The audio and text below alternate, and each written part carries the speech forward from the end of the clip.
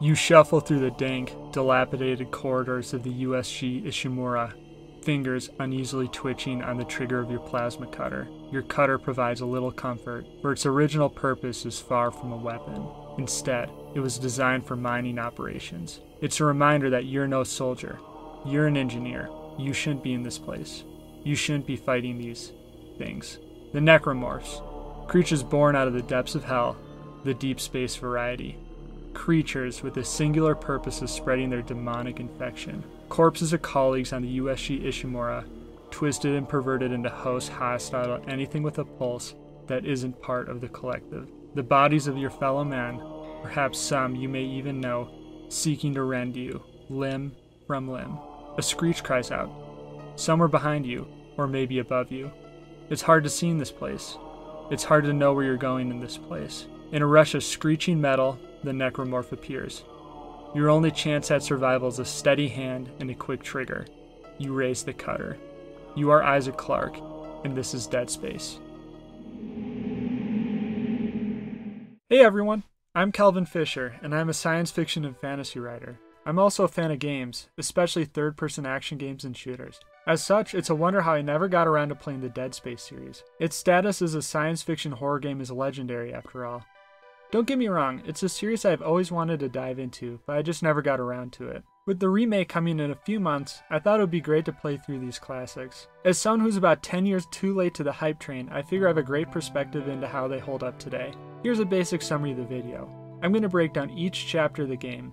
At the end, I'll wrap up with some closing thoughts on the game. I'll leave chapter breaks so you can jump around to your heart's content. With all that said, let's kick it off with Chapter 1. The game starts off with a video message left to us by a woman named Nicole. You'd think that in the far future she could have communicated to us with a video quality a bit better than your average VHS tape, but hey, I'm not one to judge. Anyway, her message is pretty vague. She tells us that she's sorry and that everything's falling apart, but that's all you have to go off of. It does a good job of piquing your interest by making you ask a lot of questions. Who is this woman? Why is she sorry?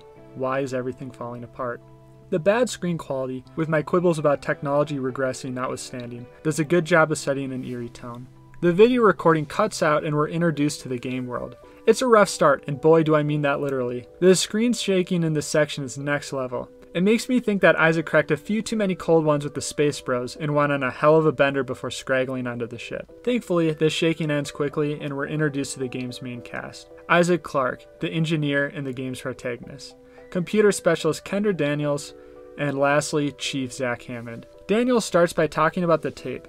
Isaac is a non-voice protagonist. This is a common trope in shooters. Having a non-voice protagonist allows a player to more easily imprint themselves into the main character. The thing is, though, that the trope is generally reserved for first-person shooters or games with a user-created character. It feels weird having this defined guy named Isaac remain silent as a stone as Daniels asks him questions. Fortunately, this gets a little less awkward throughout the rest of the game. It's worse here because first, she's talking about his personal life, reminding you that he is, in fact, a person, but he's just not responding. Also, he isn't wearing his mask. Once he puts the old bucket on, it's a lot easier to forget that he has a mouth behind it. She and Hammond fill you in on some backstory. Space mining is a lucrative business and you're on your way to the USS Ishimura. The USS Ishimura is a planet cracker. Planet cracking is a new way of mining planets. You're on your way to investigate a distress signal sent by the ship. Pretty soon you learn the lights are out and it sure as hell doesn't seem like anybody's home. You discover a busted communications array and Hammond decides to send you and Daniels to fix it. Don't you just feel like a lucky guy? It's not long before things take a turn for the worst. You come in for a bumpy landing and pretty soon your own ship is in need of repairs. The party decides to forge on in spite of that. You're given control of Isaac and the adventure is on. The introduction doesn't waste much time providing backstory for Daniels or Hammond, nor much reason to like or remember them. They're here for the mission and that's emblematic of their role throughout the rest of the story. They're here to keep you on track and focused and keep the main mission in line. They help immerse you in the world, but they aren't people you'd be too hasty to grab a beer with afterwards. You enter the ship and turn on an assessment report. The situation nosedives as you're locked in the situation report room and the hazard lights go on. We get our first encounter with the enemy, the necromorphs. This is a great scene. Other developers may have made this introduction a cutscene, but the developers of Dead Space made a sound decision to keep the player in control of Isaac. As the chaos unfolds and the necromorphs rend your crewmates limb from limb, you have a sense of helplessness. trapped behind the glass as you are. However, by still having control, the player doesn't feel at all safe. The power to move means you might be forced to move. At any second, one of those abominations could drop out of a ceiling grate and try to get you. And sure enough, that's exactly what happens. You race through the hallways with absolutely no way to defend yourself, barely squeezing into an elevator. In short order, you're introduced to the plasma cutter, Isaac's first weapon and most iconic. It's a tool for engineering turned into a tool of survival. I think the quick appearance of a way to defeat the necromorph speaks to the larger overall design philosophy of Dead Space. You're meant to feel vulnerable always, but rarely helpless. You're responsible for getting yourself out of this grisly situation, one well-placed blast at a time. We fight our first necromorph and handle him in short order. We're introduced next to another crucial tool in Isaac's arsenal, stasis. This ability allows Isaac to freeze things or life forms in place for a limited amount of time. It has limited use and is replenished by consumable items or the occasional recharge station. Stasis is the perfect safety net for when things get too out of hand. You can put a quick pause on combat and take careful shots, or you can reposition. Stasis will also be a crucial element of the puzzles throughout the game. We journey on to repair the broken tram system, cutting up necromorphs along our way. The game starts off at a breakneck pace, confident in introducing new game mechanics as soon as the player gets a hold of the last. The number of necromorphs we encounter increases at a steady clip. In Chapter 1, we're already introduced to another enemy type, these flaily guys that the wiki calls leapers. Most games start their first chapters off with just basic enemy types, so I appreciate the game's confidence in players being able to handle a challenge. We're also introduced to the upgrade system. Right away, it becomes clear that this system isn't going to be the most riveting upgrade system that's ever been devised. No new abilities or uses come about for any of the weapons. Instead, there are just base upgrades to traits like damage, capacity, and reload. Still, because Dead Space is a horror game where resources are limited, yet the opposition is still immense, these upgrades are always appreciated and the system works better than most. In other games, 1 point of upgrade damage means little to me, but in Dead Space it may mean 1 less shot to take down a necromorph, which means I can spare that shot for another enemy. Once the tram system is fixed, we listen to Daniels and Hammond bicker. The quarantine system lifts, so Hammond orders Isaac to prepare our arrival ship for launch. He and Daniels plan on finding out what they can, and then joining you to leave this place. I appreciate that these people do in fact seem to have a survival instinct, something that distinctly seems to lack in a lot of other horror media. So we go back to the launch ship and we try our very best. With our launch ship in disrepair, we have no choice but to find another way out. We need the captain's authorization codes on his rig, so we get ourselves a fresh new suit, hop onto the tram station, and wrap up Chapter 1. Chapter 2 starts with Isaac stepping off of the tram. We're going to get pretty used to this sight, as almost every chapter is bookended by Isaac getting on and off the tram. We're greeted by a strange woman wearing a bandage around her eyes, petting a dismembered corpse and babbling incoherently. For some reason, I remember feeling really bad for her. She draws more sympathy from me than almost any other character in the game, and I'm not quite sure why, because she's just a throwaway character that only appears here.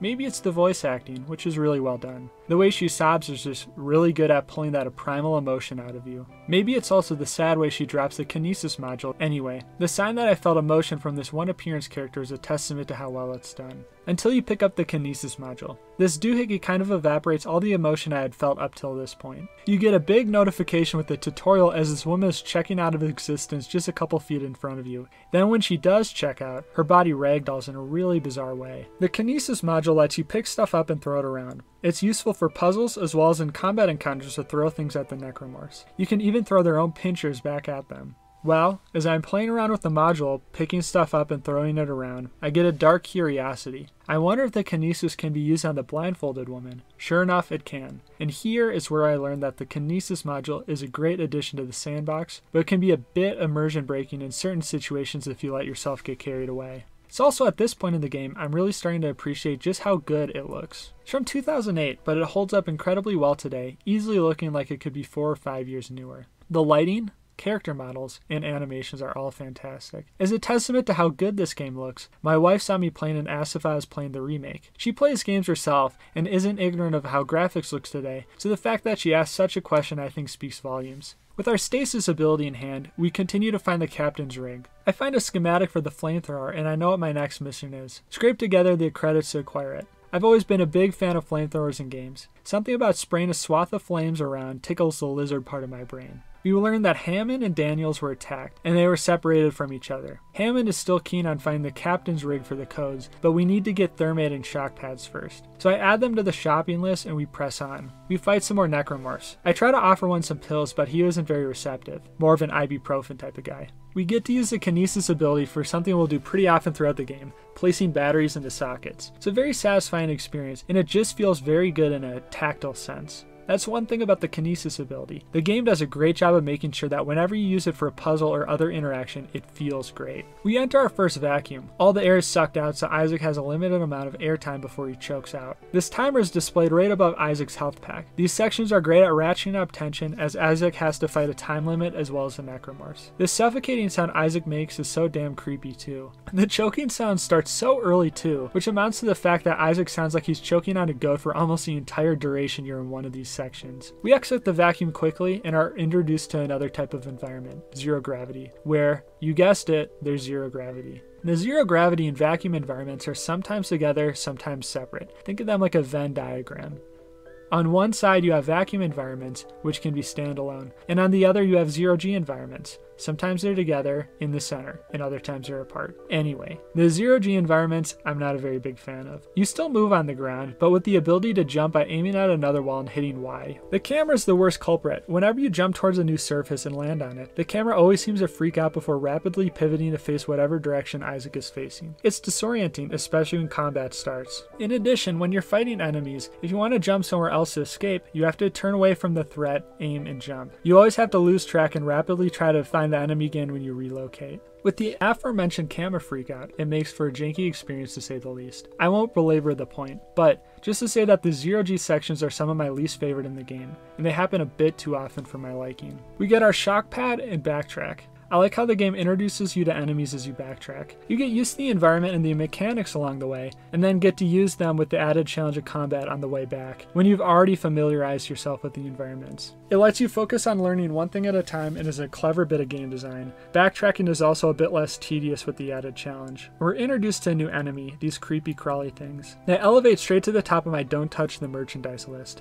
They do such a ridiculous amount of damage when they latch onto you. They're small so they're hard to hit and they always come in big packs. Almost like a flamethrower would be perfect for them, but I'm still too broke to get my pride and joy. We continue on and battle through a quarantine zone. I pick up an audio tape and I learn that these aren't always placed in a safe area. I have to blast away a necromorph as I listen to the recording. It made me chuckle thinking of Isaac popping in a podcast as he's fighting these guys. Imagine him just throwing on a Joe Rogan podcast and going to town. We watch behind glass as another enemy is introduced. These guys with 3 tentacles that huck shards at you. If you recall, this part uses a similar storytelling technique as the introduction. We have control of Isaac but have to watch a scene play out behind glass. We get our hands on the thermite and are ready to blast our way into the clinic to get our hand on the captain's rigs. We continue on to get a recording from Nicole, essentially letting us know that the situation was spiraling out of control as more and more people got infected. More audio podcasts are scattered throughout the level. The quality of these is really high, with the voice acting of these background characters more impressive than some main characters in other big budget games. You can tell a lot of time and care went into each and every one of them. It's really impressive, and they add greatly to the game's atmosphere. I mean, listen to this one. Miners undergoing a transformation into something extraordinary. I must know more. Even as the believer within me wants to become one of them, the scientist needs to uncover their secrets. I need to study one of these necromorphs, as Kind so clinically puts it. I need to witness this infection firsthand. Perhaps that patient from the comet. Or this one. Hello? Can anybody hear me? My name is Eileen Fisk. I just woke up in here and everybody was gone. I don't know what's happening. Why did they all leave? I'm going to try and find someone. If you can hear this, please come for me. I can hear scratching in the wall. Hello? Who's there? Are you a doctor? Why is everyone... Wait, I know you. In the latter clip, we're listening to the audio as this woman is creepily going at this dead body with a hacksaw before taking it to her own throat. It's creepy enough, but with the audio log in the background, it's even more amplified. It's a great example of how the various elements of the game play well off of each other to create the immersive atmosphere. We get to the morgue and we find the captain's remains getting feasted on by a new winged necromorph. The captain is turned into a new type of necromorph, a darker, meaner variety of the typical slasher. Again, this chapter has introduced multiple enemy types, complicating the game sandbox rapidly. The developers have a lot of confidence in throwing new tools, enemies, and scenarios at your feet, and leaving it up to you on how to handle them. It makes for an engaging, ever-evolving experience. The sandbox's increasing complexity and danger also underscore the story. The rapidly evolving sandbox underscores how Isaac is plunging deeper and deeper into the USG Ishimura, and the rapid increase helps highlight just how dangerous this ship is. It's another example of how well Dead Space's gameplay and story elements play together to provide that sense of immersion. We defeat the former captain, acquire his rig, and mosey on back to the tram station. We're on our way to Chapter 3. We step off the tram and are met by a host of problems. Hammond lets us know that the ship is out of fuel and that the gravity centrifuge is offline. That means the ship's being pulled down. That's not good, so we need to rectify both problems. It's at this point I've started noticing a pattern with the missions. Most of the time when Hammond and Daniels get on the comms, it's merely to order you around and tell you to fix something. It gets the job done in getting Isaac on his quest, I guess, but I feel myself wanting a little bit more. Having Hammond and Daniels primarily there to bark orders at you doesn't exactly inculcate feelings of love and affection towards them. It has the same effect as if your boss continuously commands you to do this or that, which, I mean, they are Isaac's bosses, so points for immersion, I guess. It just makes me wish some of these mission objectives had a little bit more context to them. Like maybe we could see the centrifuge blow out of a window, and then we could see the ship hurtling down towards the planet. Then, when Hammond says we need to go fix it, we as the player really see why that needs to happen and are more motivated to actually go and do it. Feels like a little more context for some of these missions rather than just being told what to do by a talking head could go a long way. My first stop on this mission is this door. I finally have enough credits to get my chair's flamethrower. It looks like a glorified DEET sprayer, hastily strapped to a lighter. I love it. It's another reminder of how Isaac's scrounging together this stuff with good old gumption and a little engineering know-how. I have 100 points of fuel for it. Sounds like a lot, so I plunge ahead, eager to test my wares against the first pincher-stuffed life form I come across. I take down my first necromorph, only to find out that 100 fuel points is not that much. I use about half my ammo on one necromorph. A little tinge of disappointment, as I realize this thing is going to be a bit more limited use than I initially thought. It feels really good to use though, and can keep necromorphs at bay while the flames are spraying. It's a great tool to use when faced with multiple enemies, especially the smaller ones. All in all, it's a useful addition to my arsenal. I'm going to get every inch of mileage I can out of this bad boy. We weave our way through the dark corridors and eventually switch on the fueling sequence. With some fuel in the tank, we're ready to get the engines online and restore orbit to the ship. It's high time I applaud one of the most highly praised elements of Dead Space, the user interface. This is something that people have made countless videos about, so I don't want to tread old ground. In a nutshell, the UI is minimalistic while still being clear and providing all the necessary information. I think where I can add a new perspective is by shedding some insight into why this is so difficult to achieve. I'm a software engineer with a focus in front-end UI, so designing UIs is something I'm a little more than familiar with. The reason why it's so hard to nail a UI is because the various goals can clash with one another. A good UI strives to be a few things.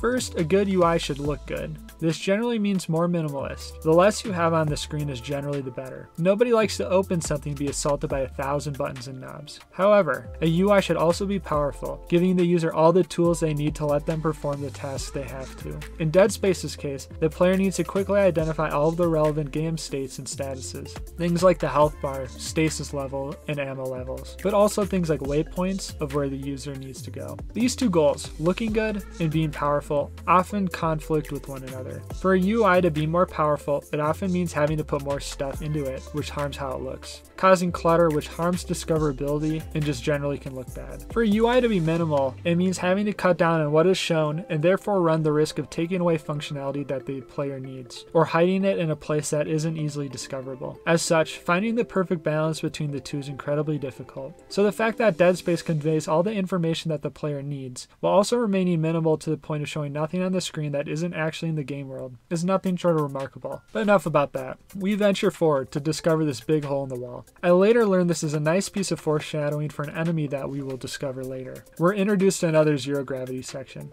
I don't exactly love this one, but I don't hate it either. The area is wide and spacious with few walls, so you don't get too disoriented. Playing the centrifuges together is also a satisfying experience. With the centrifuge back online, gravity returns, but we're running out of air. It's a vacuum situation now. Remember that Venn diagram I was talking about earlier. We have to dodge the swinging centrifuge arms as we make our way to the exit. This section of the game is really well designed. The centrifuge spinning means that you have to duck into safe zones whenever the arm draws near. These safe zones aren't really that safe though, as necromorphs often camp out in them. This forces you to stay all nice and cuddly with the necromorphs, which adds tension. In addition, the constant loss of oxygen means that you can't staying in one place for too long, otherwise you'll run out of air. These factors combine to make for a tense combat encounter that feels unique to the others we've seen in the game up till this point. Safety doesn't await us when we exit the area. Remember that bit of foreshadowing I mentioned earlier? Well, consider the foreshadowed, as we're grabbed by this tentacle thing, which we desperately have to shoot out. Daniels returns. We'll learn that she's alive and well. She's done some digging around, and learned that the colonists were experiencing widespread dementia due to an artifact discovered called the Maker.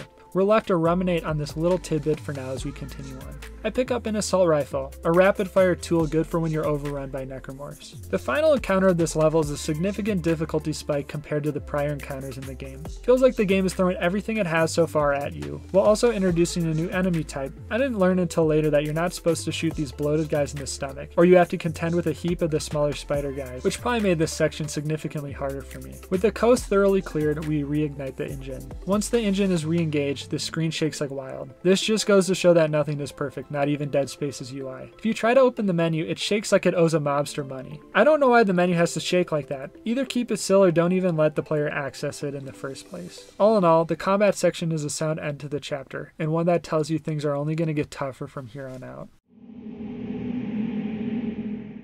The chapter starts with Hammond and Daniels arguing about the Maker. Daniels accuses Hammond, saying he knew about the artifact. He denies it. We've got to help get the ship's asteroid defenses in order, as the ship is in risk of getting pelted by asteroids. We get to this general lobbyish area. I really like the look of the place. It's a great visual break from what we've primarily experienced so far. Instead of being cramped in hallways, this area is wide. It also has a cool blue-gray color scheme, and we get a good look at the space outside of the ship. Swiftly, the ship is pelted by a meteor. We can see outside that meteors are raining down. This is the exact type of mission context I was asking for earlier. We can see with our own eyes that the ship is in danger of getting bombarded, and we see the imperative need to fix the ADS system ourselves. We descend to find Hammond. He gives us more details on our mission. We need to reroute power to the ADS system via junction boxes. See, this debriefing is a lot better than the prior chapters. Hammond is here in person. You get the feeling that he's doing work too, exploring the ship like us. He's more than a talking head here. He concludes by telling us he saw something big out there. That's not great news. That means we're gonna have to fight it. I sure don't see Hammond strapping on an AK and storming the decks. Sure enough, we ascend back to the main deck and are faced with this rhinoceros-type enemy. He charges at you. It's your job to get out of the way and fire at the weak points in his shoulders. His intimidating design is lessened somewhat by the fact that he just bumps into you if he runs into you. It just doesn't look that intimidating, although it takes a large amount of your health away. This guy doesn't have any projectiles, so it's mostly a matter of staying clear of him and putting shots into his weak points. In the elevator, we pick up a video log and discover there's a mutiny on the ship centered around the handling of the Maker. The captain was deposed. I continue on and this happened.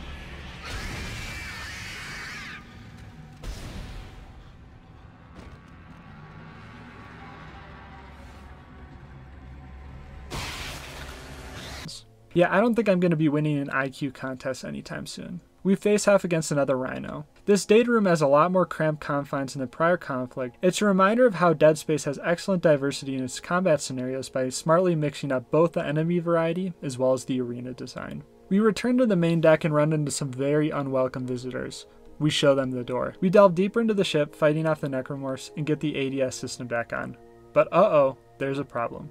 Who would have guessed? The automatic targeting is down, so we have to do some blasting ourselves until Hammond can fix it. We get to the top of the ship and have another 0G section to face. This, so far, is my least favorite section of the game. You essentially have to play an R-rated version of Frogger, hiding behind these machines when asteroids pass by. I've got a number of problems with it. First, the indication of when the asteroids is coming is not very clear. There's some flare-up of wind, but it's hard to tell when the asteroids have passed, or when they are starting to the point that you won't cross safely. Eventually I got the hang of the timing, but I endured a couple frustrating deaths because of this. Second, the zero gravity part of this is the most clunky we've seen yet. The ground curves upward. I couldn't jump from machine to machine with the 0G jump. Maybe you can, but I couldn't get it to work after numerous attempts, so it's slipshod at best. The best you can use the 0G for is jumping further ahead on the ground, but this too is a weird looking, weird feeling experience. On top of that, it's a little boring. Waiting behind these things, squinting at the screen to judge these little wind flares isn't exactly a cerebral experience. But we eventually make it to the end and do some asteroid blasting. The goal of this minigame is to blast all of the asteroids. If too many make it to the ship and the hull integrity reaches 0, it's game over. The mechanics of shooting are kind of weird. It's hard to explain, but the way that the turret moves with your controller is odd, especially as you near the edges of the visible area. It's got almost a fishbowl effect, where it seems to accelerate the further from the center you get, and you'll have to aim for the corners a lot. The asteroids love flying there, so you'll be feeling this a lot. Still, blowing up asteroids is kind of fun, and it's forgiving. For that, I can overlook most of its faults. I did a lot worse of a job than I should have, letting a ton of asteroids through, but I still passed the first try. It's also short, so it doesn't overstay its welcome. I also like how the turret area remains in the hell state that you finish at. Since I almost lost the ship, the area is still smoking and in flames. It's a nice attention to detail. With that complete, we mosey our way back to the tram. In the 0G area, we don't have asteroids to contend with. Instead, some necromorphs decided to join the party. Then we hop onto the tram and kiss Chapter 4 goodbye. The ship's air is contaminated due to a necromorph, and it's getting worse. We've got to put a stop to it. The first step is collecting some chemicals. So let's trudge through some dank corridors and get the job done. We encounter a new enemy, a red humanoid necromorph with tentacles protruding from it. I'm sensing some copyright infringement. Anyway, these diet docoks mainly attack you by birthing these little sac creatures with tentacle appendages, and they're the main ones to shoot you.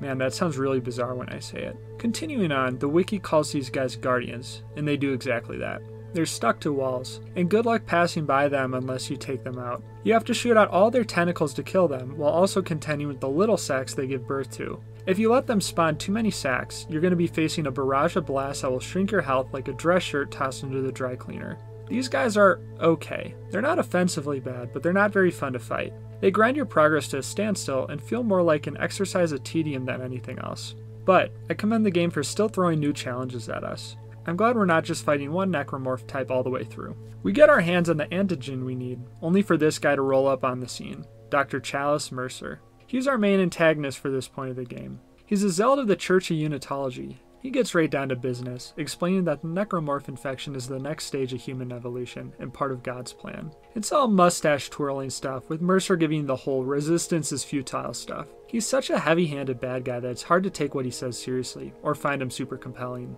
The game's definitely not trying to do either of those things, but still. Some of the lore on the Church of Unitology you get later in the game is some pretty interesting stuff. It would have been cool to get a bit more interesting of a perspective from the main in-game character used for this faction. He's not a bad villain, but he makes me wish for a bit more. However, it's not something I think the game has a lot of time for. Spending more time fleshing this guy out would have likely required diversions from other focuses of the game. Game development is a give and take after all. Once Mercer finishes his speech, he opens the container behind you, revealing a new type of necromorph, the Hunter. The Hunter is one of his experiments, combining a living human with the necromorph infection. The results, let's say, aren't great for us. The Hunter can regenerate itself at astounding rates, meaning that our weapons are ineffective at killing it. This means, as of now, our only option is to run. The Hunter appears at a great time in the game. You're really starting to feel on top of things, acquiring and upgrading new guns and building out your armor. This, along with your natural improvement at the game's mechanics, make you start to feel like you can handle this whole necromorph thing. The Hunter takes that false sense of security and rips it right out from under you. It gives you that same feeling of vulnerability that you had during Chapter 1. You run into Mercer again, and he lets you know that Isaac's death won't be in vain. Thanks, Dr. Mercer. I feel a whole lot better now. We get a combat encounter with more necromorphs. The Hunter's presence throws a big wrench into things, as you have to evade him while also battling the other necromorphs. It's a great example, again, of how Dead Space masterfully combines the enemy types and environments together to make every combat encounter feel unique. I hardly feel like any fight in the game is filler. It goes to show how great Dead Space's enemy design and level design are, with, maybe, the exception of the next Guardian encounter. I can't bring myself to enjoy fighting these guys. We get to Dr. Mercer's creepy little lab, where we find an audio tape of his findings. The guy does manage to be off-putting, I'll give him that. We mix our batch, and we synthesize the poison we'll need to kill the necromorph that is infecting the ship. Dr. Mercer interrupts our call Daniels to tell us to accept our own extinction. It's clear that the art of persuasion isn't among Dr. Mercer's talents. He vents out all of the air, and we're going to suffocate if we don't bring it back online. I found this section pretty difficult actually, dying a few times before clearing it out. I kept running out of time. Then, I tried to ignore the necromorphs and race through. That didn't work either. I actually had to employ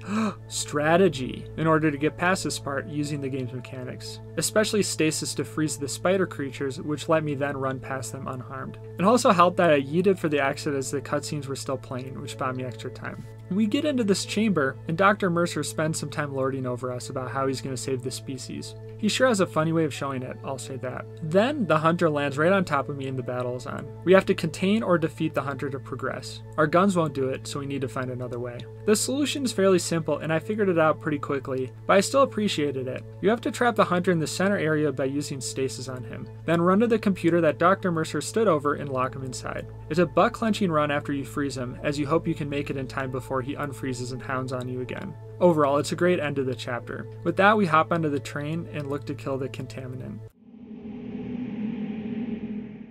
We step off the tram. This time, we don't get a debrief by Daniels or Hammond. We know what we're here to do. Poison the necromorph that's contaminating the ship. In pretty short order, we run into Hammond, who is contaminated by the bad air. It makes me wonder why Isaac is the only one with a cool armored suit, while Hammond and Daniels are given chump change. There's probably an in-universe lore reason for it. Still, when Hammond is choking on the air and telling me don't take off your mask, I can't help but wonder, dude, why don't you have one? He lets us know that there are poison-producing necromorphs in the next area. Essentially, they're working as a poison factory. We've got to take them down before hunting down the Leviathan. We continue into the greenhouse. I like how we're taken to various parts of the USG Ishimura. I think being taken to the food production area makes the ship feel a lot more real. I mean, people have to eat, right? And the question of how they get their food on the ship is answered by being taken through the greenhouse. It's a great way of using environmental storytelling to answer the player's questions without overwhelming them with a mountain of exposition. The greenhouse makes a sound combat area.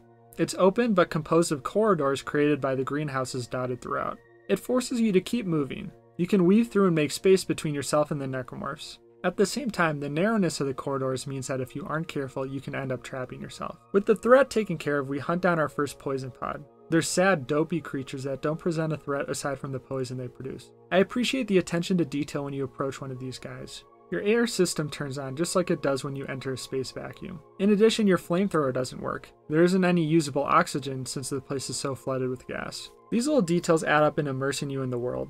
We go on a scavenger hunt, scouring the greenhouse room and the appending rooms to find all of the poison pods. The interconnected nature of it all, again, serves to make the ship feel more real. Seeing the same environments multiple times reinforces their existence to the player. If each level was merely a corridor where you are always moving forward without going back, the USG Ishimura would not imprint itself nearly as much in the player's head. Once all the pods are taken care of, we're free to take on the Leviathan, the primary contaminant. The Leviathan is a tri-tentacle monstrosity that you face down in a zero-G room. Yes, zero-G, my favorite mechanic. The goal here is pretty straightforward. Shoot at the weak points on the tentacles without getting blasted out by the tentacle arms. The fight does use zero-G fairly well for how meager the base mechanic is. The zero-G provides Isaac the mobility he needs to avoid the tentacle's more wide-sweeping attack. The issue is that when you land on another wall, the camera takes a while to relocate, which is a disorienting experience.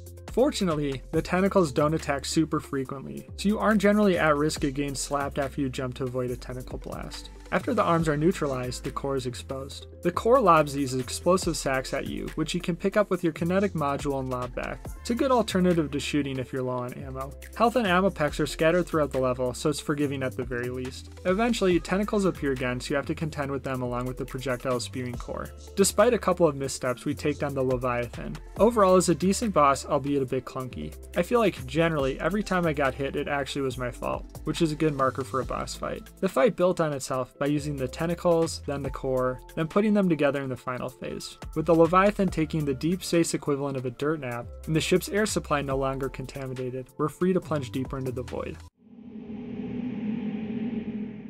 We open Chapter 7 with a debrief by Daniels. Our objective is to plant an SOS beacon on an asteroid that had otherwise been designated for smelting, and blast it out into space. There, it can send out a clear signal and hopefully get some help sent our way. After the last chapter, continuing with a big rock sounds a hell of a lot better than trading punches with a giant tentacle monster. So, I get moving. Our first step is to grab the SOS beacon. When we hop into this elevator, I learn exactly why the map and inventory are in-game menus, not pause menus. I think that jump scare took about 2 years of life out of me. After this incident, we reach another zero-gravity field. This is actually one of my favorite zero-G areas throughout the game. The walls give us ample space to jump around and avoid the scorpions without the curvature seen in other sections which tend to make the camera go haywire. Our task here is to launch all of the asteroids into the force beam in the middle of the room. What can I say? It just feels satisfying to pick up hunks of rocks and huck them into a jet beam.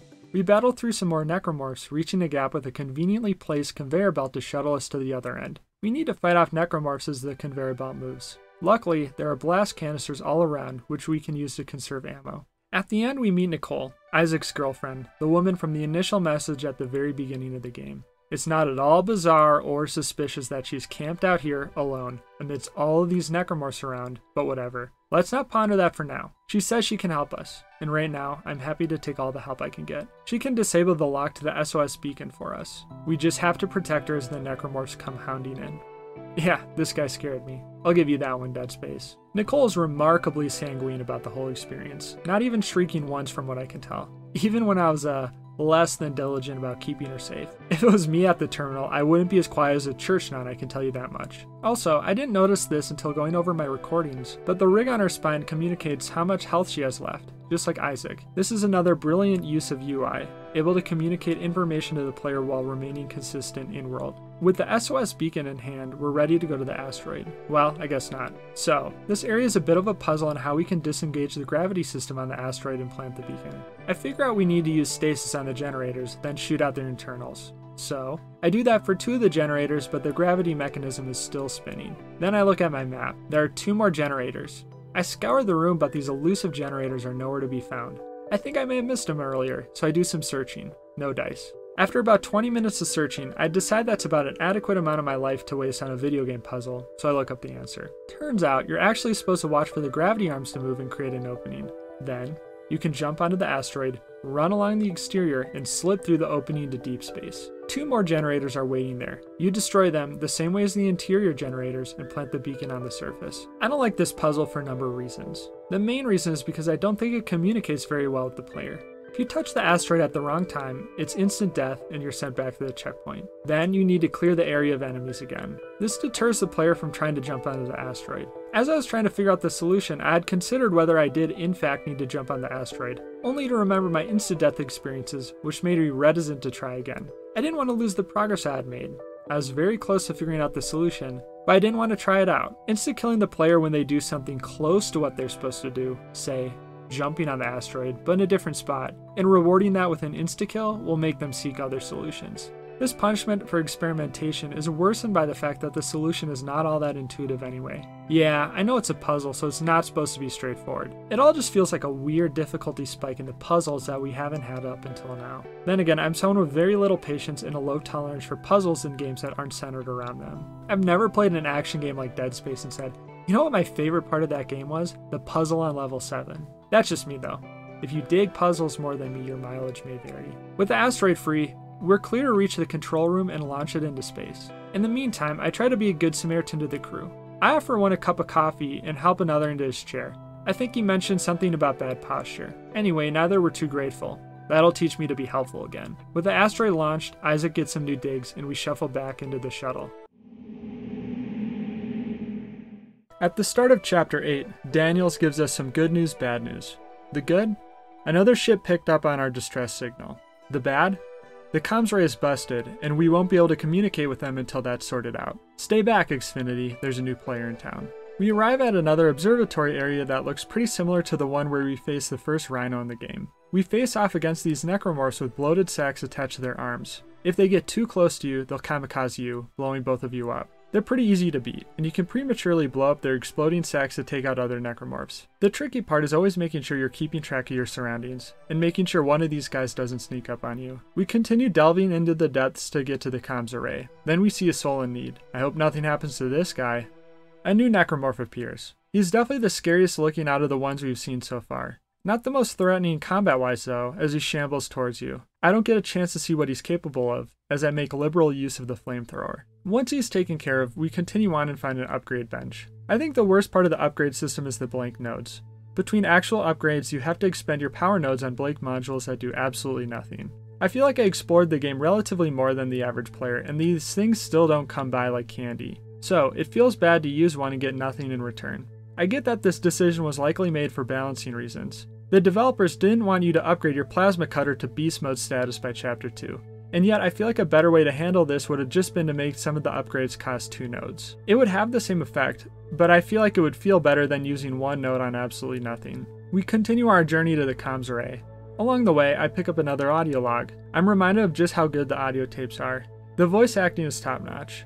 After a little tram ride, we arrive at our destination. The comm arrays are looking a little worse for wear, so we need to reposition them to get a signal. It's another zero-G area, but I think this is another one of my favorites. The comms area is wide and expansive, giving you plenty of areas to jump to. In addition, the fact that each plane is flat, yet gently angled from one another, means jumping from one spot to another is less discombobulating. The camera isn't freaking out from a curved surface or from an extreme angle switch. The puzzle part of this area is simple enough. In fact, the log tells you exactly what you need to do. Rearrange the working dishes in the innermost circle of the grid. Replacing the satellites is really satisfying. The good satellites magnetically slot into position in a satisfying way, and you can banish the bad satellites into the nether realm with the kinetic module.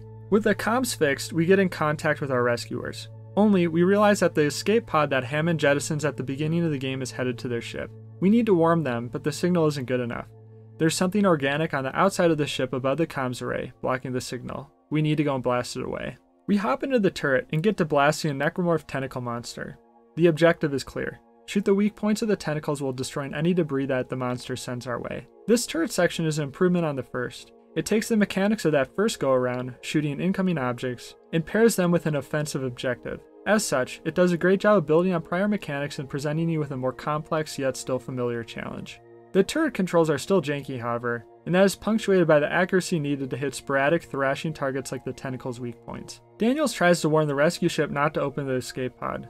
Unfortunately, it appears that we are too late. The ship comes flying in, but not to rescue us. After our efforts amount to getting a friendly ship to crash into us, Hammond decides to pull the plug on our mission. His sentiment essentially comes to F this place, and while I could hardly agree more. He finds us a potential escape ship we can use to get out of here. We just need to board the ship that just crashed into us, the USM Valor, to get a singularity core to power it. I feel a bit like we're a vulture, coldly picking apart the remains of fallen comrades. But in Isaac's place, I wouldn't be moralizing either. We board a tram and head off to our objective. Hammond tells us that he thinks something fishy is going on. The USM Valor's presence doesn't feel like a coincidence. Their ship has a lot of weapon systems aboard. He thinks they're on a search and destroy mission. However, his video feed cuts out and Daniels can't reach him. We trudge on to another zero-G area. This time, we have to throw radiation balls into space, while fighting off some space scorpions. You know, I think the Lakers might give me a look this year. With the spicy Cracker Jacks jettisoned into space, we're clear to open the airlock. We come to a storage area and have to shift around some storage containers to get through. Something's lurking. In Dead Space, I don't like when things lurk. Soon enough, we're introduced to a new enemy type, Twitchers. I hate these guys. They're far and away the scariest enemies in the game. It's not even close. Every time I think about these guys, I can feel another 30 seconds take off of my life just from the sheer stress. They move ridiculously fast, hurtling towards you like a running back that just discovered crack. And the worst part comes after you dismember them. Look at them just scuttle on the floor, just as fast too. Ugh. They have low health, meaning that even a couple of shots from the weak assault rifle is enough to send them down. So, they're balanced at least. I mean, after saying all that, I suppose they're a really well-designed enemy. One you love to hate, but I don't know if I really love them. They just give me the jeebies. What can I say? When we board a cargo lift, we get a call from Terrence Keynes, the chief science officer on the USS Ishimura. He tells us that we shouldn't leave quite yet. If we don't return the Maker, the space artifact, to its original place, we're dooming all of humanity. The planet won't stop unless we return the Maker. He asks for our help. Since the idea of trusting this guy doesn't strike Isaac as peachy keen, we pass him down on the offer, and instead continue trying to get the hell out of here. We continue on and face a massive combat area in this big hallway. Even though the hallway is wide and long, this battle is far less about positioning and far more about accuracy. You see, we have to face more Twitchers, and they're not about to let you run away. So I decided the best strategy is to stand ground and let mince become meat. After the battle, we arrive in this turbine area. Now, I don't like this area at all. You have to push these two turbines across the floor and shoot out power fuses along the way as fire periodically sprays at you. Sounds simple, right? Yeah, except it wasn't. Pushing the furnaces forward was easy, but after you push one furnace to the end, you have to pull it back to go around to the other one and blow its fuses. The furnaces don't like to go backwards, at least not on the gamepad I was using. Pulling them back with an analog stick was painful. To actually pull the furnace backwards, you have to go far enough back that you enter the zone of danger, a zone that is not clearly expressed. I would get torched, decide I didn't want to continue with such low health and waste a med pack, and I would start over from the beginning, and over, and over. Finally, I resolved to go to the side of the furnace to pull it sideways instead of going in front of it and pulling it directly back. I could pull this furnace sideways a lot easier. However, this also put me in danger of getting torched, by the way, so I'd have to jump out, pull it back, then duck behind the furnace as the flames burst out. I did it eventually, but this part honestly took me longer than any other part in the game. It wasn't challenging enough to warrant me getting stuck for so long. Unfortunately, it was just clunky. After clearing it though, we finally get our singularity core. Hammond meets us and he's ready to get out of here. Unfortunately, he and Isaac are separated by a glass window. In Dead Space, you never want to be separated from Isaac by a glass window. A mutated rhino comes in and Hammond has to kiss his Cabo plans goodbye. His death scene is brutal, even for a game like Dead Space. Man, this was rough. The rhino tries to make us his next happy meal, but we have other plans. Taking him out is pretty straightforward, no different than the other rhinos found throughout the game. With him taken care of, we're free to make to our exit, albeit with one of our musketeers thoroughly musketed. At least we've still got Daniels. She's a dependable woman, trustworthy for sure, definitely not someone who would betray us. Not at all. Daniels tells us that she's found the shuttle. Great news. Well, our pudding curdles pretty quick because Daniels lets us know the navigation cards are missing. Somebody scattered them around the deck. Without them, the ship's as good as useless. We've got to get a key card to get access to the deck, so we should pick that up first. We arrive in this hub area filled with candles and dead people.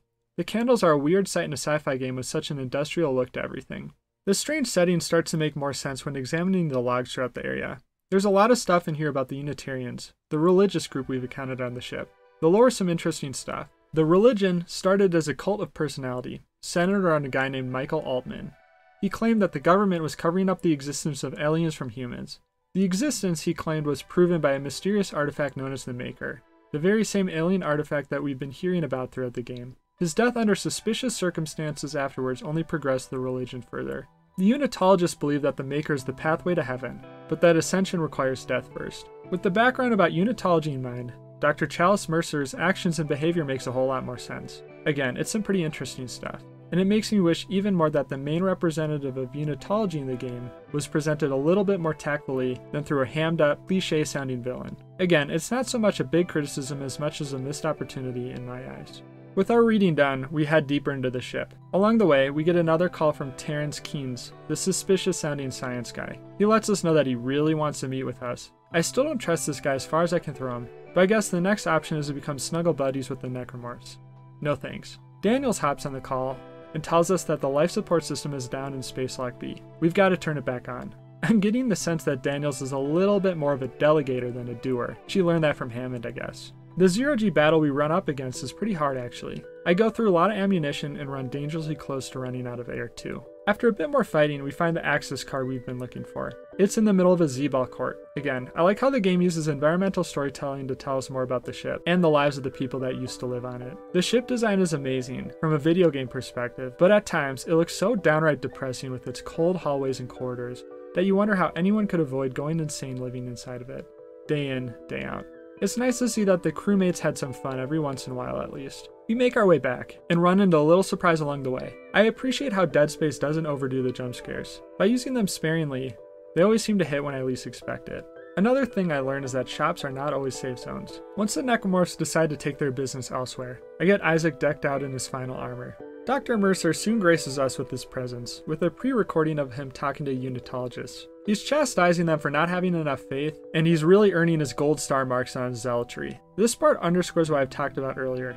He's just such a villain, and I think it would have been cool to see a fanatical Unitologist that tones it down just a little bit. I'm not asking for a lot, just like an 8 rather than an 11 on the diabolical scale. A puzzle awaits us in the next room, and by puzzle I mean more of a jigsaw puzzle than a brainbuster. There are a bunch of bunks scattered around the area where you have to use Isaac's stasis module to shift them around and create a path forward. On the way there, it's simple enough. Once we're through the bunks, we come across a lady who's doing her best interpretation of a grasshopper. She swiftly unalives herself, and we politely step past her to grab our nav card. With the nav card in hand, we have to head back. Remember moving those bunks around? Yeah, prepare to do it under what I'd call a high-stress situation. Dr. Mercer's twisted and invincible creation, the Hunter, tag teams with an augmented necromorph to hunt you down as you have to make your way back through the bunks. This may have been the most anxiety-inducing part of the game for me. Having an invincible enemy hunt you down as you have to meticulously shift around bunks to forge yourself a path is 10 notches past stressful. Once we're through, the party's not quite over yet. We have to wait for an elevator, dipping, diving, dodging, and ducking around the room. Popping off necromorphs as the invincible hunter, well, hunts you. The latter half of Chapter 10 sure packs on the tension and anxiety. After powering through, we return to the hub area of this level. There's creepy singing in the background now. I'm definitely not adding it to my Spotify playlist, let's say that. We ascend the elevator, and we get an in-person meeting with Keynes. He lets us know what they have found on the planet's surface was the hive mind. The marker was keeping it contained. When they dislodge the marker, they release the hive mind. The hive mind controls all of the necromorphs telepathically. He tells us that the escape shuttle won't do us any good, because the shock point drive is destroyed. Our best, and our only chance is to return the maker on the planet's surface and contain the hive mind. We forge ahead and repair the shuttle so Keynes can take it to the flight deck, where the maker is being held. After fighting through the executive suite, which feels far less executive with these bloated necromorphs stomping around, we arrive at the shuttle. Our beloved hunter makes an appearance. Again, we need to find a way of dealing with him past taking pot shots with our plasma cutter. You have to lead him to the deck area, blast him with stasis, and turn the jet engines on. This was a good encounter. Dealing with him is straightforward enough, but you have to contend with other necromorphs during the process, which complicates the engagement and keeps you on your toes. Keynes boards the ship, telling us to meet him at the flight deck. Daniels warns us that she's uneasy about him, which I certainly agree with, but she says it's best that we work with him for now. We're presented with one final video before the end of the chapter. Dr. Mercer, our terrorizer, our antagonizer throughout the game. As a zealous Unitarian, he believes death is the only way to ascension. So, he presents himself to a necromorph and lets his face become a dinner platter. It could be seen as a bit anticlimactic that such a thorn in our side meets his end in a videocom rather than an in-person interaction with Isaac. At the same time, the cutscene represents the logical conclusion of Dr. Mercer's beliefs, rather than him facing some utterly shocking fate. As such, the more subdued end here feels fitting. At the bottom of our elevator ride, we find the body of Dr. Mercer being transformed by the necromorph. In the end, he reached some form of transformation, I suppose, although it feels like the furthest thing from ascension. We board the tram and head off to meet Keynes. Keynes orders us to go to the cargo bay and get the maker. Then, we'll bring it to him and eventually return it to the home planet. Everything he's said so far has made sense, and he's even shown us some video evidence of his claims. Yeah, I still can't bring myself to trust this guy. He just sounds so darn sinister. Either way, we're still knee-deep in this creek. Might as well keep wading through it. After a quick stop at the shop, picking up our baguettes, lettuce, and flamer fuel, we head down to the cargo bay. We activate a lift, and the maker ascends to our view. It looks alien, I'll give it that. Yet, it still somehow maintains an industrial look, even for something so alien. Like its creators had laser carved the grooves and engravings in a slightly more high-tech factory than the steely human ships. Overall, it's a good mix of foreign, mysterious looks with the industrial sensibilities of Dead Space. I wonder how many times I've said industrial in this script. As I hope you've learned to expect by now, trouble soon follows after we've found the maker. Necromorphs come in droves to play keep away from us and the maker. This is one of the hardest combat encounters in the game, and this comes down to a few factors. First, the area just throws a lot of necromorphs at you. You get the whole Skittles rainbow of necromorphs here, from the slow bloaters to the fast enhanced necromorphs, even to the tripod little blasters that like to take potshots from a distance. Next, although the area is big, the navigable area is small. You're confined to thin bridges that connect the corner rooms. It's easy to get pinned between gangs of approaching necromorphs and not have space to duck past. Lastly, some tentacles of the like we saw from the Leviathan boss fight also join the party. They thrash about the center area, slapping you like an overeager pancake on the griddle if you venture too close. This makes certain bridges off limits until you deal with them, which is hard to do when there are 20 necromorphs vying for VIP access to tear you in two. Eventually we power through with our weapons. Now we need to meet Keynes at the hangar bay. As far as difficult combat encounters go for this chapter, we're not out of the woods yet. The room we enter shuts down into quarantine state. I think a good litmus test for the difficulty of a fight in Dead Space is whether I actually remember that stasis is an ability that I can use in combat, and then whether I actually use it in the fight. In this one, I certainly do both. After a hard-won battle, we reach the cargo bay, and Keynes flies in. Next, we have to get the maker under Keynes' ship and load it. The zero-gravity section here isn't very difficult, which breaks the pattern we've seen so far in this mission. The zero-G part doesn't really feel all that useful here. You're pretty much confined to a single plane of movement, and you aren't going to be ping-ponging around as you're hauling the maker. We deal with more of the ranged necromorphs, which aren't difficult to dispatch, but they can be a bit annoying when they snipe you from afar. If you don't want to see your health plummet, you've got to take a break dragging the maker and deal with them. They're more of a deterrent than a challenge though. After loading the maker, I was half expecting Keynes to jet off into the sunset, leaving us high and dry, but he actually sticks around. He videocoms us, telling Isaac to join him aboard and put an end to this necromorph madness. I still have a bad feeling about this guy. A minute later though, I realized I'd been completely wrong about him. You see, Keynes is on the straight and narrow, a really straight shooter kind of guy. There's a betrayer though, it turns out, punctuated by a bullet through Keen's chest. Geez, to find out you're so wrong about a guy. Makes sense why I'm here making videos on YouTube, rather than chasing a calling in HR. Turns out, Daniels isn't on Team Isaac. In fact, she's been a fly in our proverbial butter this whole time. She's on a covert mission to recover the Maker for her benefactors. She's working for the government. The Maker is in fact man-made, reverse engineered by true alien artifacts centuries ago. This is all one big experiment to them. Humans brought the Maker to the planet and turned it on. The planet was sealed off, until a mining company decided to show up and crack the planet open for materials. Talk about a whoopsie. Daniels finishes by telling us that Isaac did a great job, pouring a whole packet of salt on the whole thing. I don't know. For me, this whole betrayal fell a bit flat. Sure, I wasn't expecting it, but at the same time, I feel like the best reveals feel like a veil being torn from your eyes. You suddenly see the whole picture. Instantly, you see how the pieces fit together, how all the little hints and foreshadowing throughout come together, but you just didn't see it until now. With Daniels, my reaction was more of a, what? I don't know. It just kind of felt so far out of left field. It was hard for me to see how her actions throughout have pointed her towards gunning towards the second objective. She seemed too panicky and argumentative before to be this smooth covert operator. Like I remember her in earlier chapters, when she was so mad at Hammond and accusing him for mooring more than he did. Sure, that was all part of her act, being a covert operator and all. But I don't know. I guess it just didn't feel that earned to me. Maybe some Dead Space expert is going to come across this video and let me know how I've missed all the little details that pointed so clearly to her being this rogue operator. Even so, I'd still be left with that underwhelming feeling I had at the reveal. At Isaac's darkest moment, his dawn arrives. We meet up with Nicole. She lets us know that we can actually recall the ship and pilot ourselves to the planet's surface. What welcome news. With the press of a button, we emergency recall the ship, boomeranging Daniels back to port. She sure didn't think of that one. She bounces out in an escape pod before the ship gets back though, so we don't encounter her. We board the ship with Nicole, along with the Maker in tow. Now it's time to get back down to the planet's surface. We've got a gift to return, and we have the receipt. We're on the planet's surface, ready to deliver the Maker, and end the necromorph threat once and for all. The chapter starts off a bit weird. When it begins, you're just abruptly standing on the surface of the planet. There's no intro cutscene of you landing with Nicole or anything like that. You're just standing on the surface all by yourself with Nicole out of sight. It's a bit jarring to be honest. We find her pretty quick though. She's on the landing bay. We have to help her unload the Maker. I find it kind of funny how Isaac's all decked out in the level 5 rig armor, and she's just wearing a glorified jumpsuit with no protection. By the end of the chapter, her getup makes sense, but it's still a bit funny. We get the Maker loaded up and prepare to dive deeper into the facility. Beforehand, I load up on ammunition. Because this is the final chapter, I don't see any need to save it. These kiosks don't seem to let me invest in crypto, unfortunately. The next section of the chapter consists of dragging the marker throughout the facility, deeper into the necromorph nest, fighting off the hordes of necromorphs that the game throws in our face. And the game sure throws necromorphs at us. The thing is, the challenge doesn't feel as oppressive as other combat encounters in the game. The reason why is this section is so liberal with the ammunition. No matter how many bullets I went through, I was still loaded foot to ass for this entire chapter, nearly maxing out my inventory space on firepower. It was a nice change of pace actually, to be able to just let loose and cut through the opposition without feeling like I have to hold back. It's very fitting for the final chapter of a game.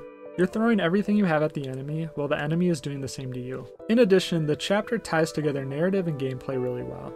I like how the game makes you drag the Maker throughout the facility with your kinesis module, rather than have it coast by on a conveyor belt or something like that. By actually having to drag the hunk of metal yourself and put labor into it, you're more invested in getting this thing to its location. I mean, after dragging it 90% there, you want to get through the next 10% just as a matter of principle. Meanwhile, you're delving deeper into the necromorph nest, gameplay-wise as well as story-wise. It all lines up well.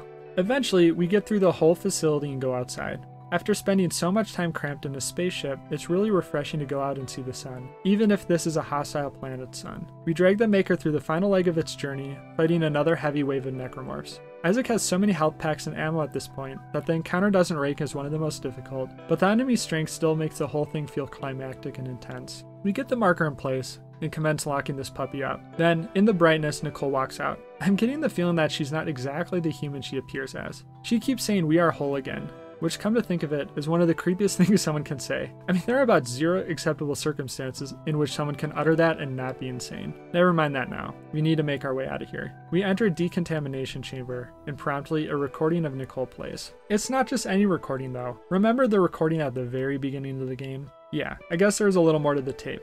And it's a bit of important info. you see, because at the very end, Nicole poisons herself. Yeah, she's been dead this entire time. Everything Isaac's seen of her since the recording has been hallucinations, likely worsened by the maker. In fact, the first letter of every chapter in the game spells out Nicole is dead. Yes, that is very cool. No, I did not discover that myself. I can thank the wiki for that. But I don't know, this twist kind of fell flat for me too. True, the game did foreshadow it. I mean, she was kind of acting like a weirdo this whole time, and she popped up in some really odd places. So it didn't come out of left field, and it did explain some of her behavior. The thing is though, I had another reaction to confusion because I had some questions. Isaac had this tape for the whole game. Daniels implied that Isaac had watched it multiple times. Yet, this was all a surprise to him. So did he just not watch the whole thing? Daniels speaks to the intercom shortly after. She says that Isaac is insane and confirms that Nicole has been dead the whole time. So, it seems she's known about this for a while. It seems most likely that Isaac didn't have access to the whole tape. Daniels was a rogue element after all. It seems she only gave him part of the tape. But for what end?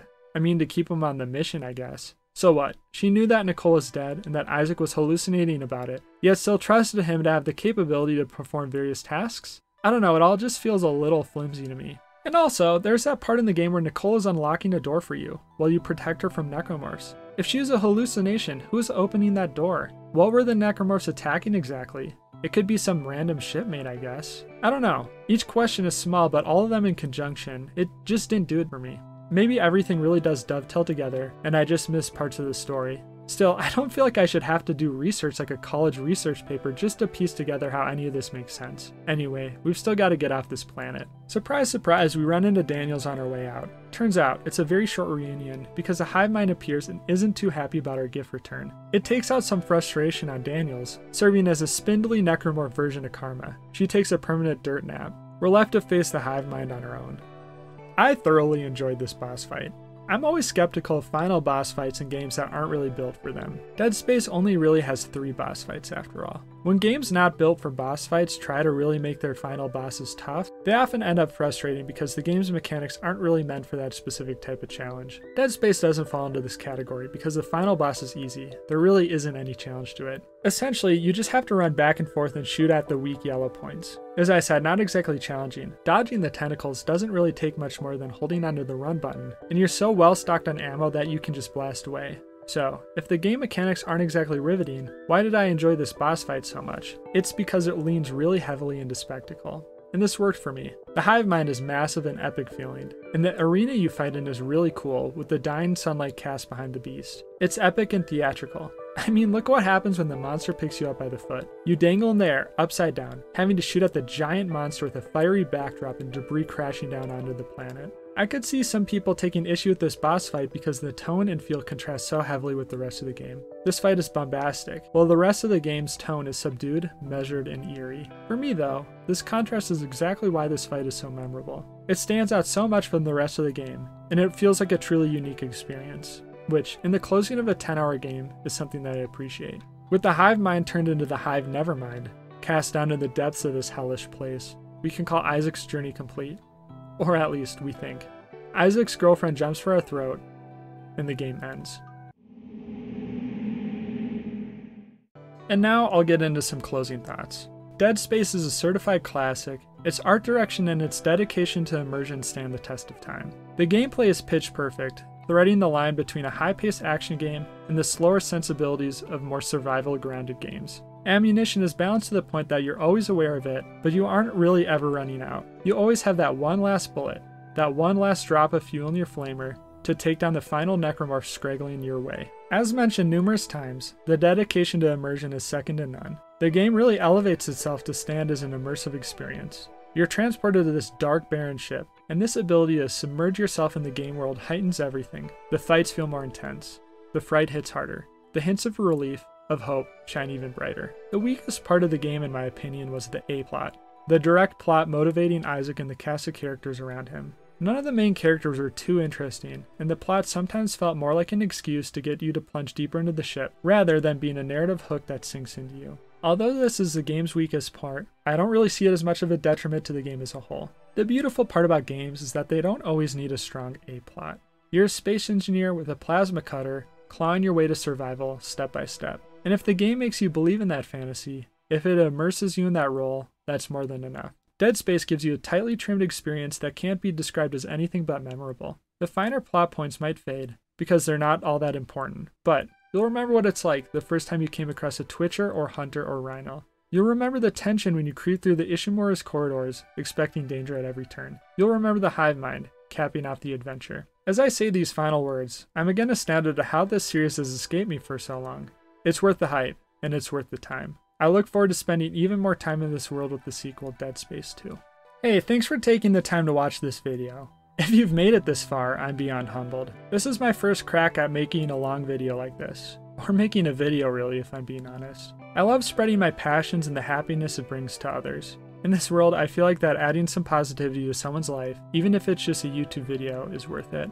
Another big passion of mine is writing. My mission is to create character-focused stories, plots that keep you engaged, centered around people that you care about.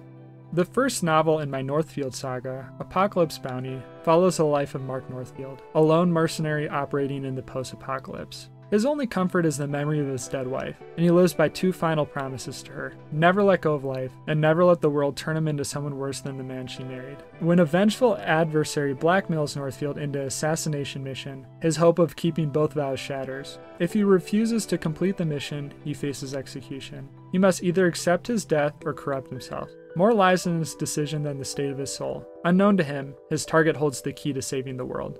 Self-promotion is about as fun to me as flossing my teeth with a steak knife, so I wouldn't do it unless it was a story I truly believed in telling, and something I think you'd find a lot of joy and meaning in. So if you're so gracious, please check out the Northfield Saga on my website, calvinfishermedia.com. You can also find it via Amazon. With all that said, thank you again from the bottom of my heart. Thank you for watching this video. If you want to see more, please like and subscribe. This is just the beginning. With that, I'm signing off. Have a great day.